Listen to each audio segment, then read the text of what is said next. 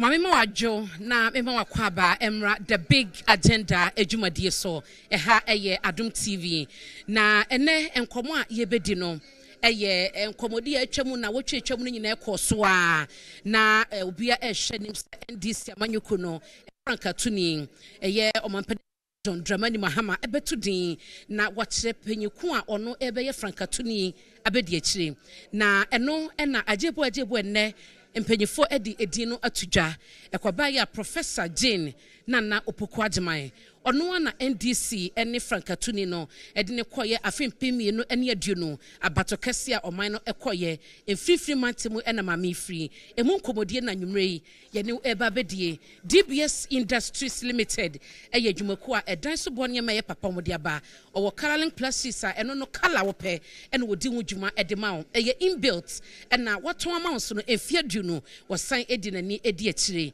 edin amagye so ene abena pokua ahwennie ene the big agenda dwumadie ne de bro efri NDC wo national headquarters na panyam ne no ebedi nkomoyi eye owura oye lawyer kakra isamoa oye director of communications edema NDC amanyoko no wadaroma yemwajo yenia yedase ene ebre ene yebedru party atena ye hayi panyifato de owura fififia vi kweti ena ekasa ye echese Professor Naana Opoku-Agyemang ena mode no eko mami misase susue be na ekomu nsemude ahodo nyina moye ya ansana mudi mami din ba bonten yan party embra kasepa, that is the constitution of the party or chere say yefa flag bearer na ya man mbere kakra the ombra na onfa nipa opedo run meeting onfa mbakire hen na here party mbere no chere the first order of council of elders wo no onyi won kwadwendwene ho owia na wa ba national executive committee no onye so wa bodwendwene ho owia na the din wa that gua the major man and the whole day easy and the pay or council of elders near we agree why national executive committee na owie edin or the botwe or the brain only Professor Naana Opoku-Agyemang he nya papa because them oba paying Nana yinyimen yinyim botimbo bo yinyim obi ayim the no oye clean. She has tons of integrity. And we need integrity so much in the country. Say, oh man, be biara ekufado na baumia what was a kind. What say ni nara? Na moye yo only day unkofa what's education system. What by free SHS? My education ejina. Say some or do education institutions are oya roho. And I say I will for papa. Nanya nanko. Professor Naana Opoku-Agyemang. Here you the no Minister for Education. Inti bibia wa kwachu bia yinyim de so ba obohwe mo atentenen nya na nkotin oyo obi a odi ne hunyi oyo obi a no hutwa na oye bisia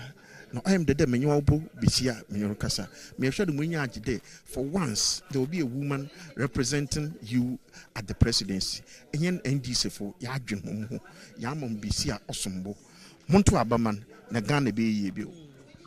na yemisa ansana Professor edin ebay munya list na say frankatuni no edi edin baye dodo sen ene baye ena musiba kosuginan bocho ekopa na ozebay onyi Professor Naana Opoku-Agyemang ozebay obonidim oka sentire kura ofanan na yegetum nti sese ya abona about the onye no campaign no fa ade nkunim onfambre ina yenim say National Executive Committee no edanchen a Council of Elders so hoda munyina mu ye nhyiamude no ekodrum pempen so say opposition bi mamu say ebi ye say da bi wodi nipa foforo bi na ba ya enkebebo a mu hia bibisa wakwan no so but Council of Elders nkomo na nyimidi ana so you know that me to me because me a member of the Council of Elders na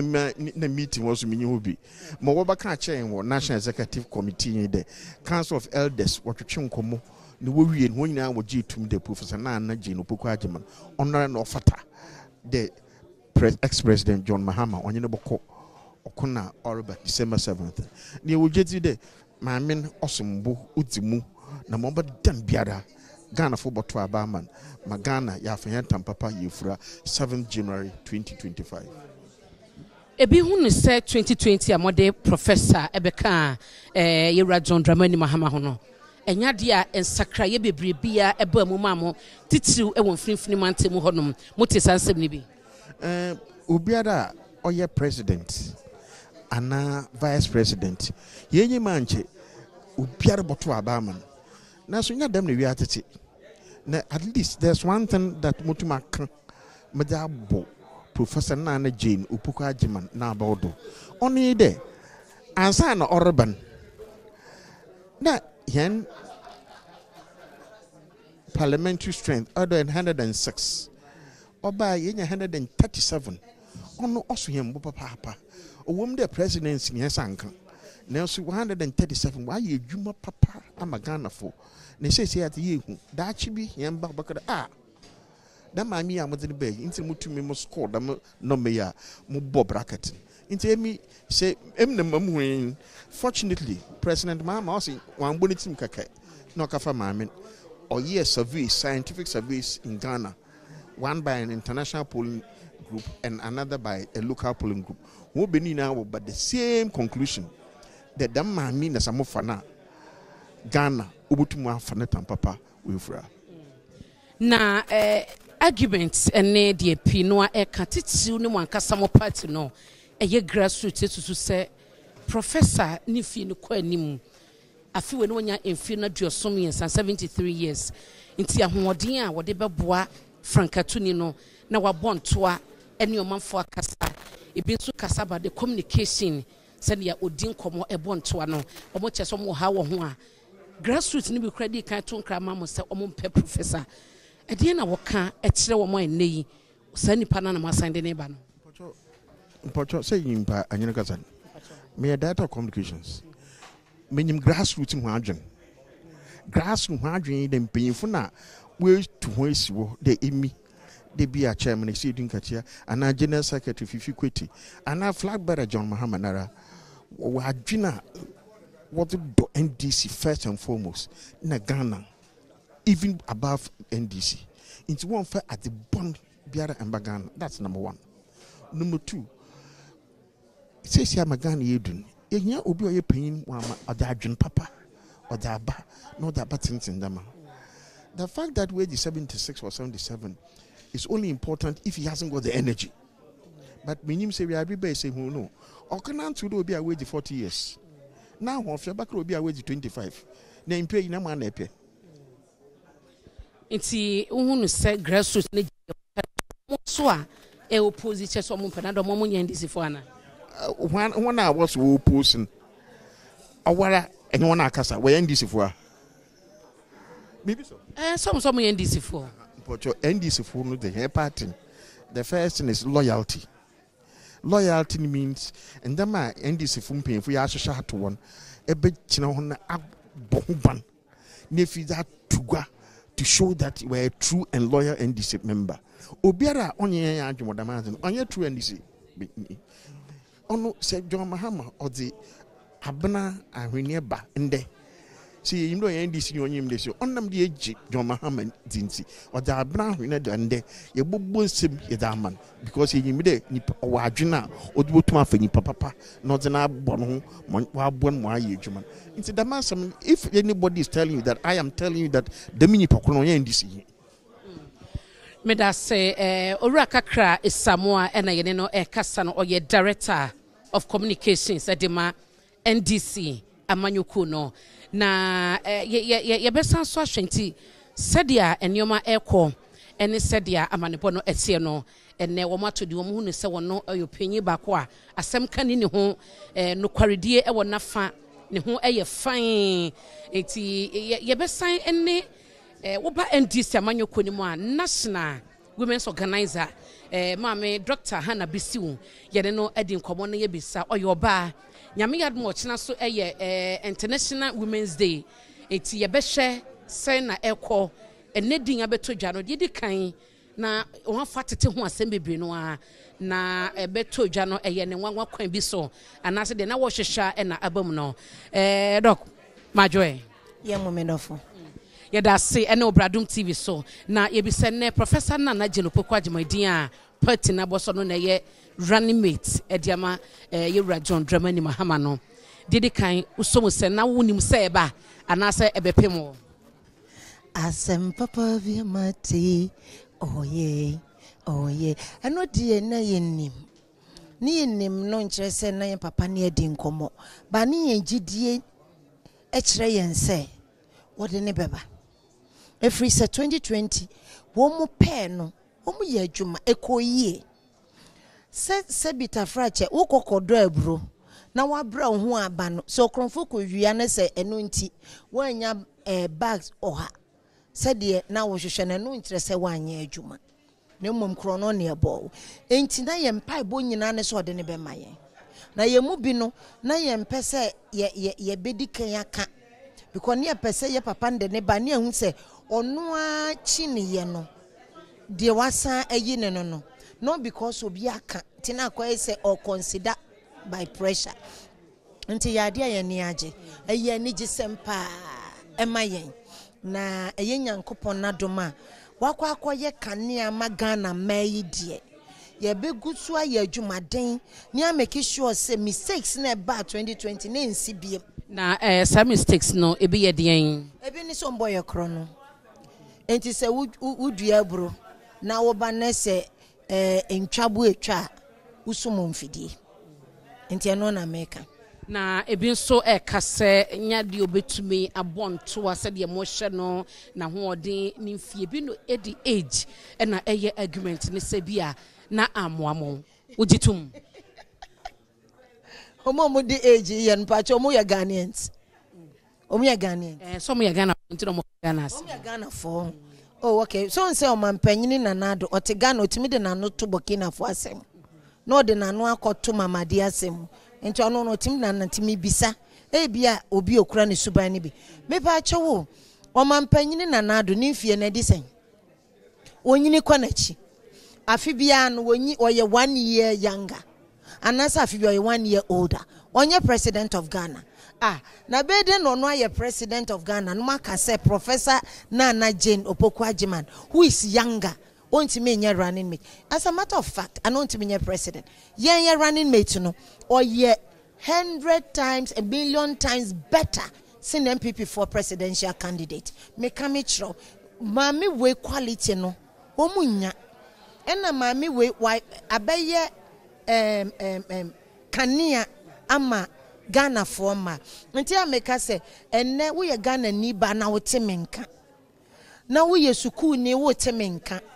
mo amoye political science mo amoye political science so mo wo pepa bi se mo pese mo ndwani amanyoko na mo nye politics a mepa mo cho NDC na ye amanyoko a emma akwanya emma ye di positions esefata ya beka ye mame beti mo no oba odika ye de ne ba a Ministry of Justice and Attorney General ye mame Joyce Banfo Right Honorable oba odika ye oba ye Speaker of Parliament NDC ene de ne ba ye mame Charlotte say NCCE chairperson oba odika uba Electoral Commission so no oba odika ye de ne ba ye NDC amanyo question de mame Cecilia Johnson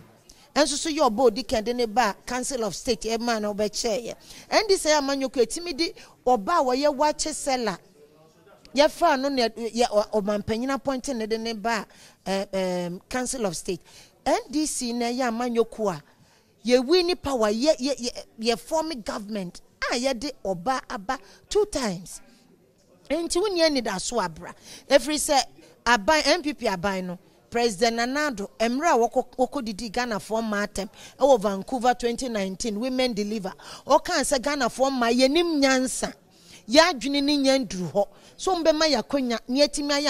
amanyoku obia che anasa ye betima ye president and vice president no emra ye gina dem ha aye press conference no MPP for bebe kantaye emra ye yi oba no MPP for sa dem no enti so wo ye oba bi na wote beni a oba wabamabu oba woni ani da so mepa wo chew NDC amanyoko na ye amanyoko so wontimi mejo ni free say ebema wo potentials na adadi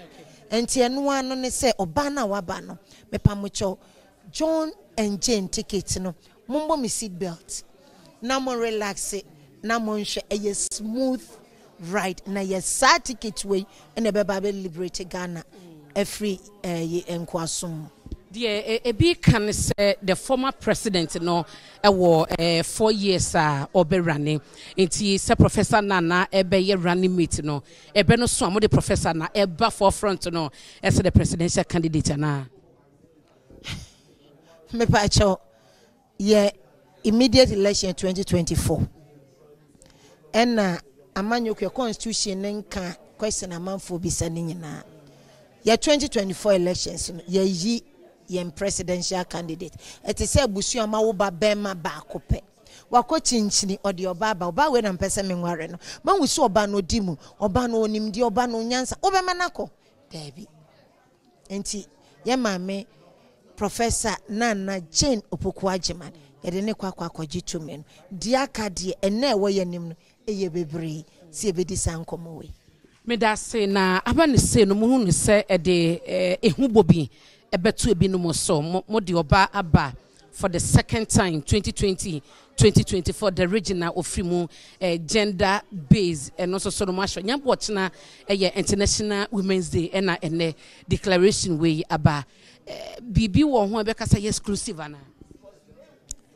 the exclusive ne say ochina International Women's Day no say inspiring inclusion enti eye bi pepepe ni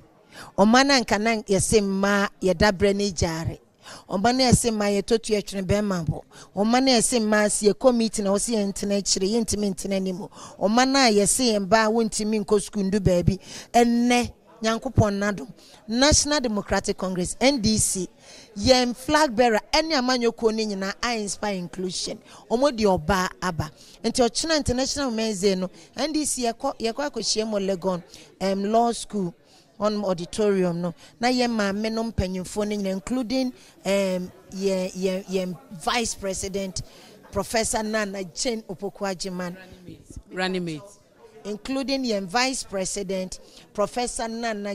Opoku-Agyemang. Me pacho nyankopon all obo wiase no ofrene many who as though they were me a Christian, including the Vice President Professor Naana Opoku-Agyemang. Obeba and empanyifo nyina na ya celebrate women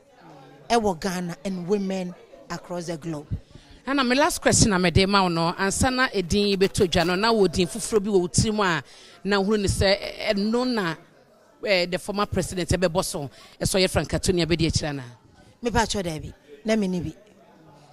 ni bi media na ye mpa ebo nyina ne se dwumadi ama menene ni di 2020 so ye ni enti ye mpa ebo nyina ne se all tutu nani no a o hwehwe obi a obeka ne ho no onfa nembra etese wo ba bema na sabi wuhu so oni oba bi nam na bra bokoye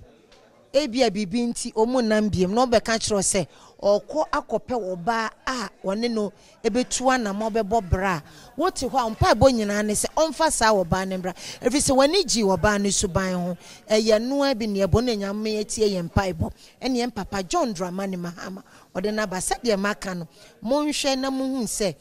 Professor Naana Opoku-Agyemang, she's worth more than MPP omo presidential candidate. Enti monhwe na muhu what will happen in this nation. Me pacho.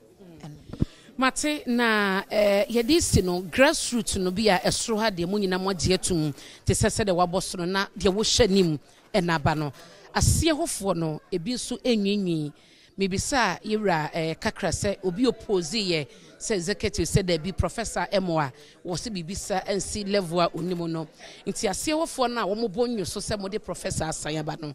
edien na wo be ka kire wo mo se ne ya mokoyi mo hia kroye o me pacho mentibi se ebenum because asie hofo no kra no obi a unu obi kasa wo mo friend yen running mate yenyi na ye vice president yenyi no kasa omukano bia enkam se onye obi a omompe me mentibi na se bibi sampo wo honoma megidi se samre no de eyade a obi hu se eya adepa na yem papa John Dramani Mahama di abreye na executive bi wo mu a osi kwan anase na woni mpanyifo nya adwen ebra Professor Jane edin eba mu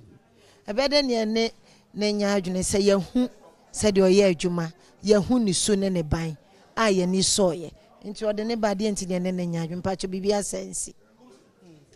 mate medase ene ebra wanya ediamaye anwumre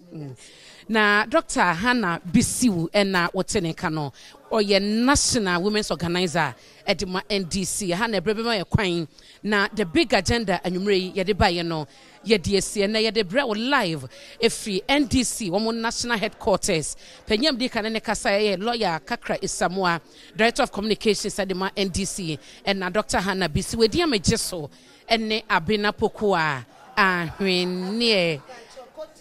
okay Kandini mambe osiden Bisiu Kote. Okay. Hannah Bisiu Kote eno no. Me da say ye de wasi ye wie san komodie enne di na beto abonten ye beto aso e dia mama da wase ama mu ene hye.